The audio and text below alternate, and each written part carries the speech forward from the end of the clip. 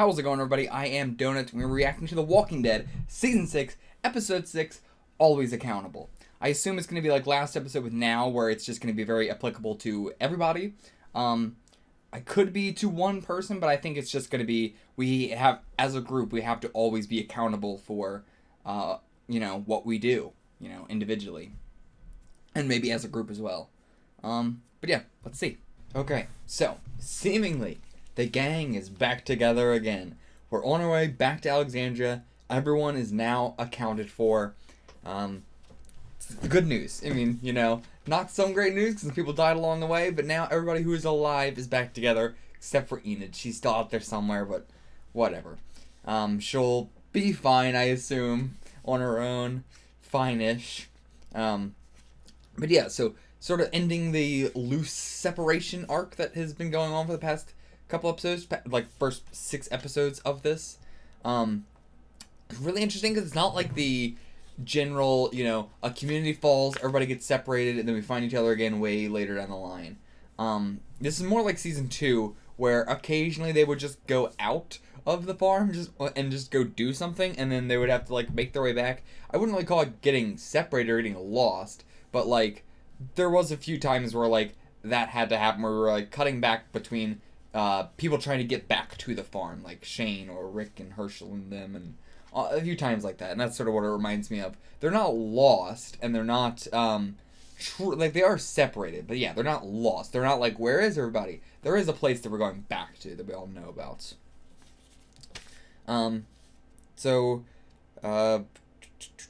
Okay, yeah, what should we talk about first? The Abraham stuff or the Daryl stuff?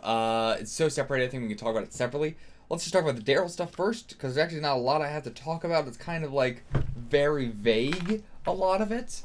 But so the guy with the gun, I didn't write down his name. I'm actually not sure if they even gave us his name. They gave us the name of the girl that needed the insulin. I think it was like Emily or something. But I don't remember if we got the name of the other two. If they're important, I'll go back and either check this episode or write down their names when they become more important again, whenever they show back up. But anyway, the guy said, while Daryl was like fading in and out of consciousness, that he must be a soldier from one of their outposts, and he hates him too. So like, he expects that a lot of the soldiers, like that most of them are working under him, in fear of what he will do, perhaps. Maybe, what was the guy from Season 2 of The Walking Dead? Was it Carter, I believe, or something? Something like that, perhaps? Because it started out with everybody being good, and just slowly people got worse and worse. I assume it's not all their soldiers, but I'm not sure why he immediately thought Daryl would hate him. Because that would assume that most of the soldiers would hate him.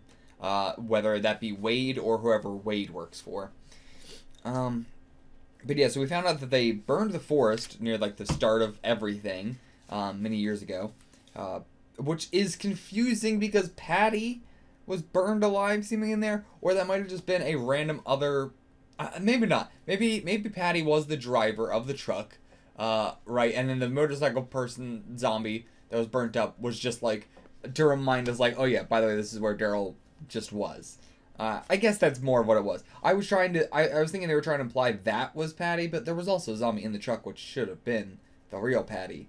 I also assume Patty is like the person who owns the whole company they were talking about, because it was Patrick's whatever fuel company. But yeah, so I don't know. I don't know what the hell's going on there. I feel like that's gonna get pieced together a lot more later on. But as of right now, there's not a whole lot to say about it, because I don't know what the full story really is, or even what the partial story really is.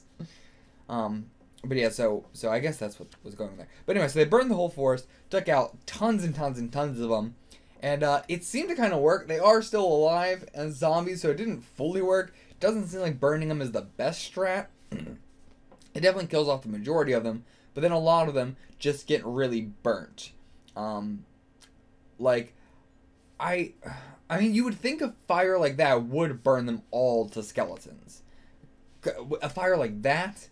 But, because I was thinking, like, if a zombie is on fire, just on fire, the fire might go out before it can fully reach the brain. Like, it might burn away a lot of the skin and muscle and stuff, but before it can even really reach the brain and go through that, like, I don't know if that would even be possible.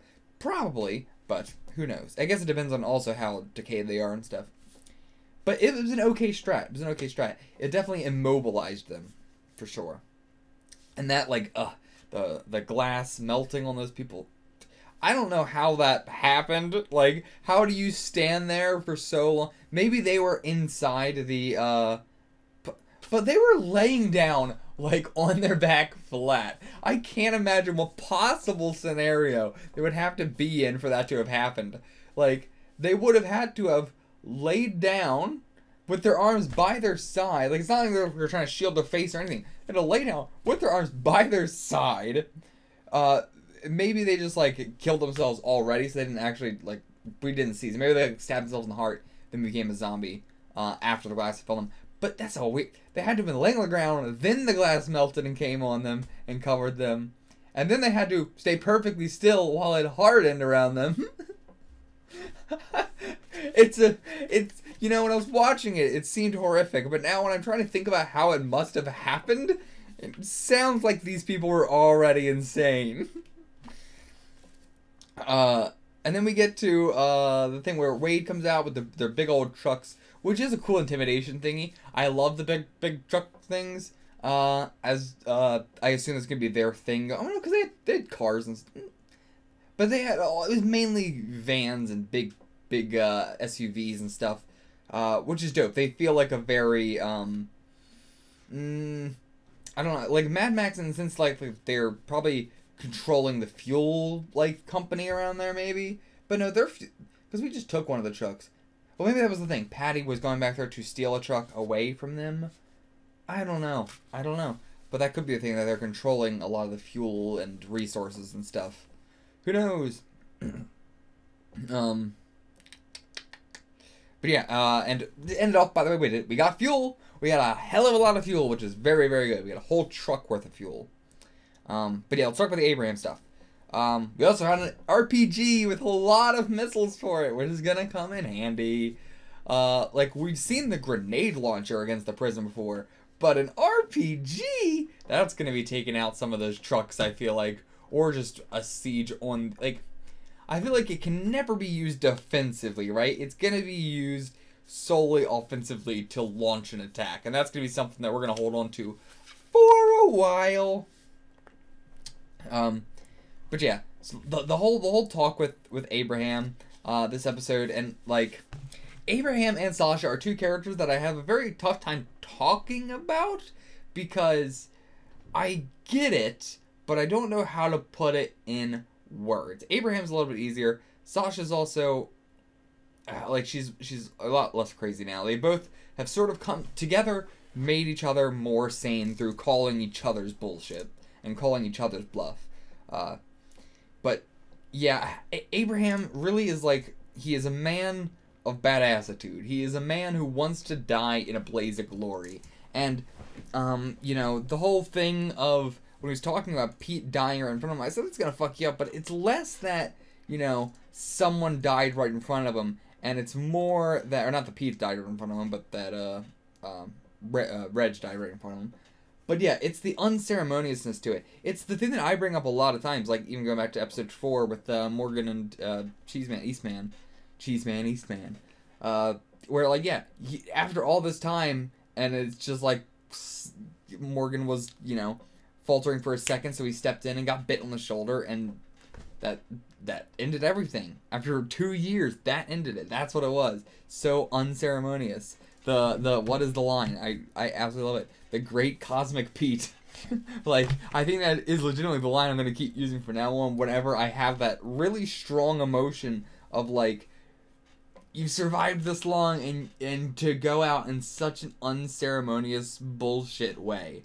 It is the Great Cosmic Pete.